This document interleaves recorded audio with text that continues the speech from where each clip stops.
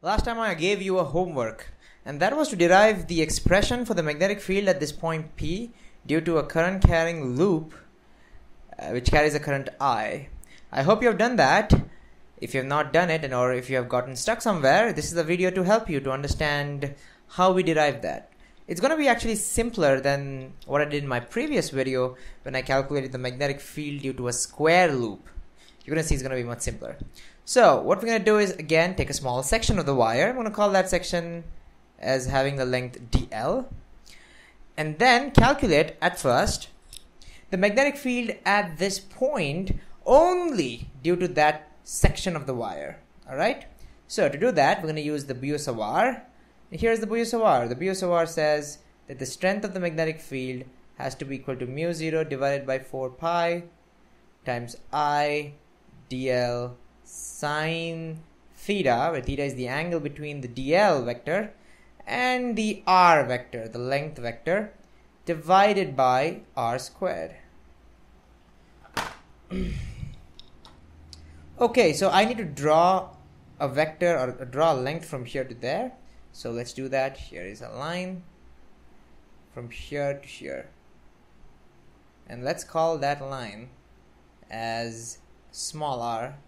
And we know what small r is from the right angle triangle. Small r is, it's just Pythagoras. It's capital R square plus z square. Okay, and what's going to be the direction of the magnetic field? Well, you need to do dl cross r. Remember that the direction of the magnetic field is in the same direction as dl cross r. Now notice that the dl vector is actually running out of the screen. So you see it's actually coming out this way. This is your dl vector, and your r vector is in this direction.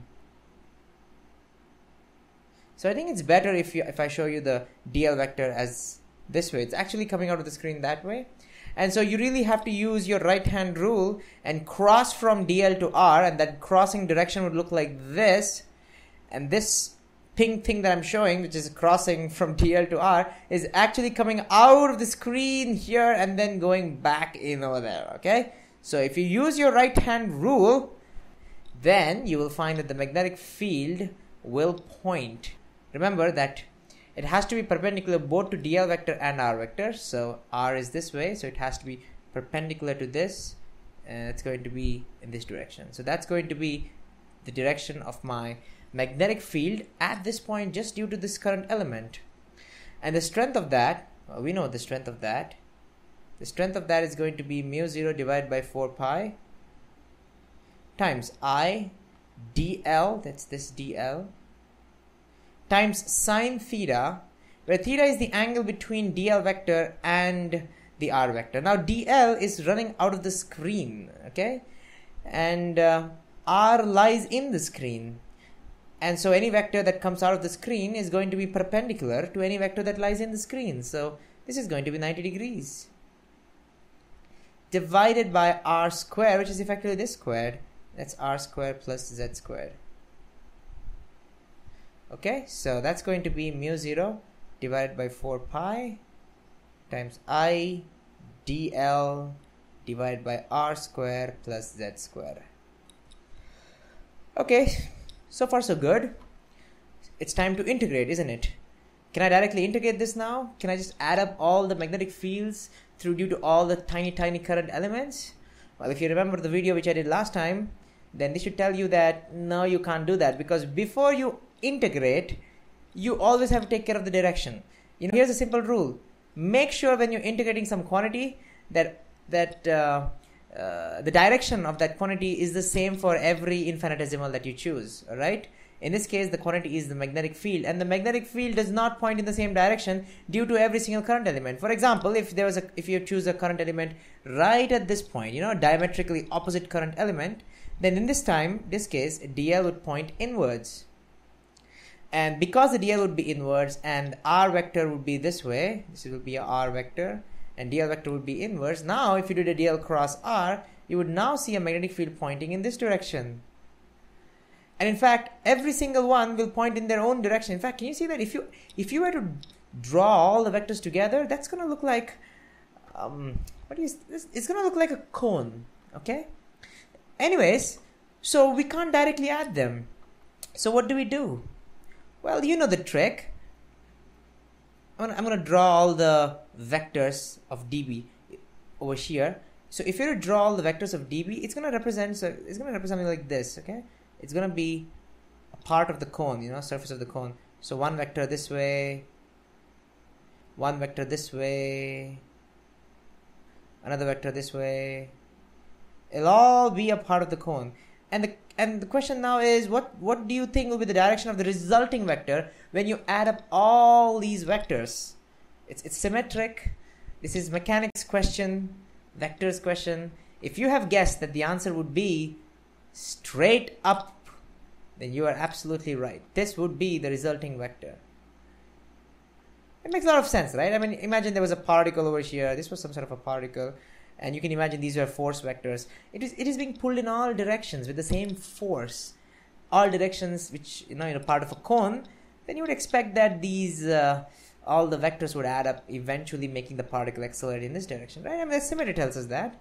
So the same case is going to work over here as well. Okay. So we know that the resulting magnetic field is going to be along the axis. And it's for that reason what I want to do is, so let me write that down. So the resulting magnetic field is going to be along the axis.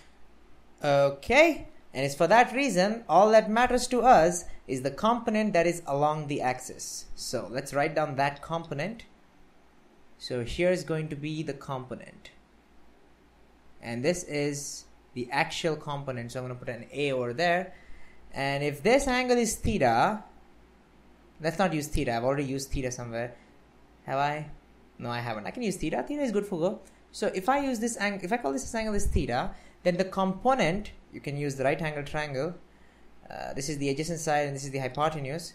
Then you see that if you take cos theta, you get the adjacent side, which is the component which I need, divided by the hypotenuse. And that makes dBA, what I need is just going to be dB times cos theta. Okay, so let's write that down. We get dBA. So dBA is going to be equal to dB, which is this fellow over here. So that's going to be mu naught I dl divided by 4 pi times r square plus z square times the cos theta. Well, what is cos theta? At first it might look like, how do you calculate that? Well, then we have to use a little bit of geometry. If this angle is theta over here, look at this angle. That's going to be 90 minus theta, isn't it? Because the whole thing should add up and become 180 degrees. And you remove 90 out of that, then these two should add up to get you 90. And therefore, this must be, whatever this angle is, 90 minus this angle. So if this was 30, this would be 60. If this was 10, this would be 80. And so if this is theta, this would be 90 minus theta. Well, then we can use triangles in this, angles in this triangle, and that would make this angle theta. You get that? This angle would be theta. And so now I can calculate what cos is. Cos is just going to be the adjacent side, that is going to be r, divided by the hypotenuse, which is the square root of r squared plus z squared.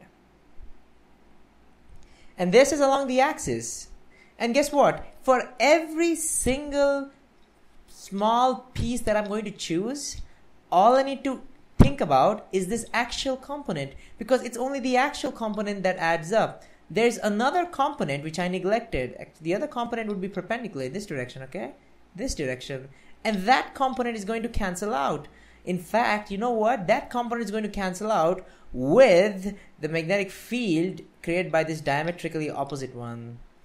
These two are going to cancel. And that's every diametrical opposite ones, if you choose, you will see that the horizontal component is going to cancel out. It's only the vertical component is going to add up. And so, you know what? We are good to go. It's because the actual component is all we need. And therefore, we can now integrate this guy. So the total magnetic field is going to be the integral of this fellow. So the total field generated by this current carrying loop, moment of truth, this is going to be our answer. So that total field B, along the axis, by the way, somebody's going to write that along the axis, it's going to be the integral of this fellow. And let's keep all our constants out. You have mu0, that's a constant, I is a constant, r is a constant, 4 pi is a constant. I mean, it's not changing. Every single element gives the same answer. And you know what? Even this thing over here is a constant. I mean, look at it. Every single current element you choose, you're going to see its distance from the point P is going to be exactly the same. It's going to be the square root of r squared plus z squared. Yay! That makes this integral extremely simple, because then I'm going to get now square root of r squared plus z squared cubed. Right? You get this? And the only thing that remains inside the integral now is dl. So all I have to do is sum up dl. What do you get when you sum up dl? Well, dl is a tiny length of the current loop. And so if you add up all of that, you're going to get the entire length. Well, that entire length is the circumference, and that's 2 pi r, and we're done. That's it. So the magnetic field along the axis turns out to be mu 0 I r divided by 4 pi square root r squared plus z squared cubed times integral of dl, that is 2 pi r. And that, ladies and gentlemen, is the answer. So we're going to get mu 0 2 I pi r squared divided by 4 pi square root of r squared plus z squared whole cube. Ta-da! That is our final answer, and that is going to be the magnetic field on the axis. And if you have done your homework, and if you've gotten that answer, congratulations. And if you haven't gotten that answer, no problems. Hopefully you were able to figure out where you went wrong. So you could see that this was much easier because of the circular symmetry than the problem which I solved. So, you know, I was being easy on you by giving you that easy homework. We're going to play with this equation a little bit more in the next video. So stay tuned and please subscribe if you haven't already. See you next time. Take care.